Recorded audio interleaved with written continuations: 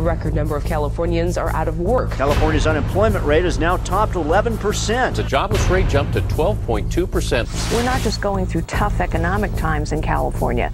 We are destroying jobs. And by the way, I know how to create jobs.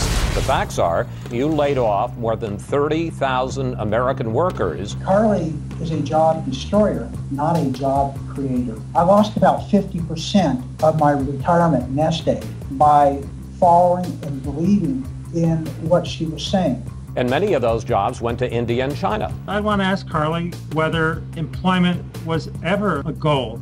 After 21 years and 18 months shy of retirement, I was laid off. She said, "I only regret I hadn't fired more people faster." I would say that the layoff was very hard. We've gone from 2 cars in the driveway to, and all the things that you would need, the American dream.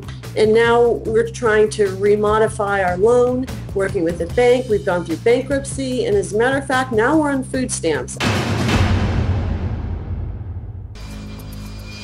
It was outrageous that at the time she's laying off tens of thousands of Americans to save money, she's spending multi-million dollars on a new Gulfstream and the other extravagances for her own personal enjoyment and wealth. When her chauffeur-driven limousine brought her to our building, it was clear that the chauffeur was armed.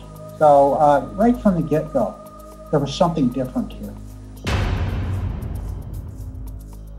Whatever money she could take out of it for her private jet or to further her career is how she was going to use the company. None of the workers really mattered except as tools to further her own personal gain. She left with a $45 million golden parachute while 20,000 of her employees were laid off. It's a company that she almost completely destroyed, and she walks away with millions. I do not know how CEOs get so much money when they're doing a bad job. None of us would get rewarded, and she should not have been rewarded either.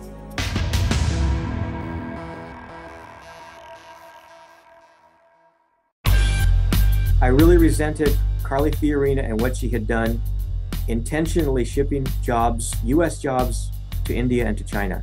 HP is happy people, and it's the best place to work. When she means compete globally, she means whoever has the lowest wages, that's where the jobs are going to go. It's all about the money. HP is the best company you can ever work. Thank you. This is the 21st century. Any job can go anywhere. She needs to get in the trenches and listen to the people that are hurting, that are being affected by these jobs that were offshored. I'm one of thousands.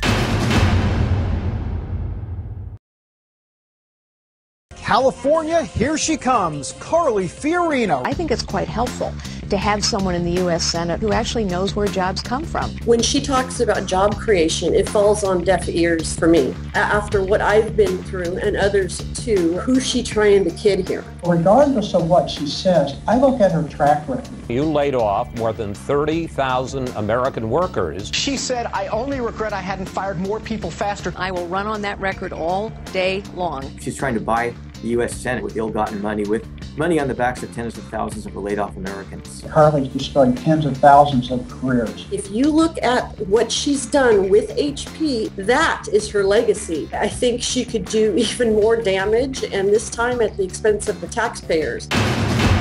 Be afraid, be very afraid.